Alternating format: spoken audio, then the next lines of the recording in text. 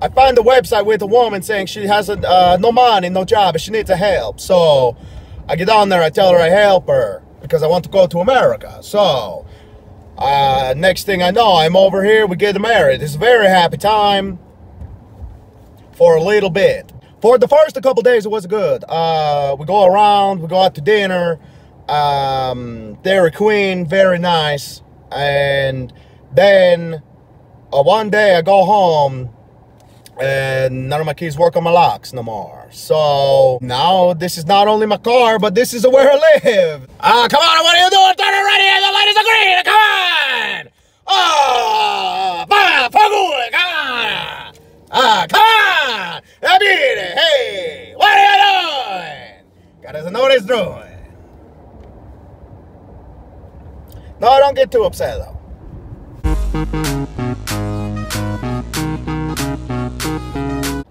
It's a little unfortunate because I spent the most of the money on the car, so I don't have a lot left. And she is trying to get a half of what I have in a divorce. But it is okay. Usually what I do is I just sleep in the back. It's very roomy back there. Or sometimes if I'm going to a place but I need a little nap, I pull over and I'll just recline at the seat like this. And then I lay in back. But do not do while the car is driving, not a good idea. But, you know, relax a little bit. It's good for a quick little nap. But if you need a big rest, it's the back seat for sure. I would definitely recommend this car if you are looking for a place to sleep. But before the car, I would recommend any bed, for sure. But as far as the car goes, this is a #1, for sure. I have a gym membership. It's only $10 a month, so that's where I go. I take a shower, take a bathroom. I certainly don't work out, but I use it for the hygiene. It's a nice way to get to meet different neighborhoods, get to see around. Yesterday, I found out what a hobo means. It's a homeless bum. That's so crazy.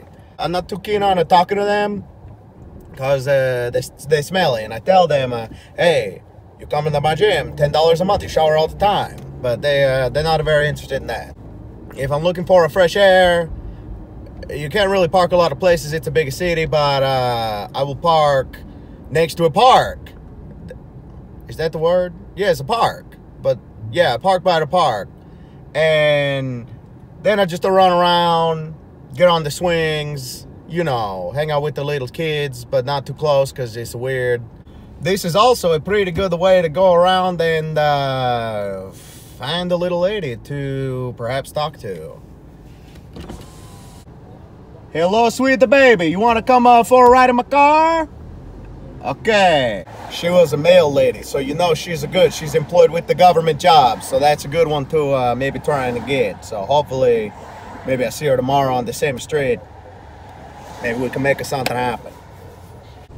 Hello, sweet angel. Would you like to have a good time? Hey, excuse me. Come on, I'm trying to have a friendly conversation here. I don't know who I get upset more with, the bad drivers or the pedestrians walking around like they're friggin' on the whole place. The pedestrians is dumb because they don't realize that I could have killed them if I wanted. The other thing that isn't nice is I got a parking ticket one time for parking and not paying because I had no money because of the lady stealing my money after we get married and then she changed the lock of my keys. But I keep the ticket.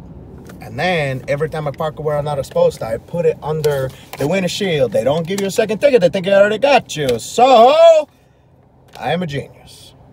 Come on, what are you doing? You turn on that signal after the light change. Get out of my way. I can't stand it no more. No, I do not think I have a bad road rage. The only thing you gotta watch out for is all these friggin' potholes. Everywhere they go, they're doing a construction all day. They don't fix a finger in the road. The other thing I don't like is every time that I'm parked, everybody tries to get in my car. They're like, oh, excuse me, you're an Uber. You're an Uber for Claire. I'm like, no, I'm not picking up no Claire. Get out of my bed.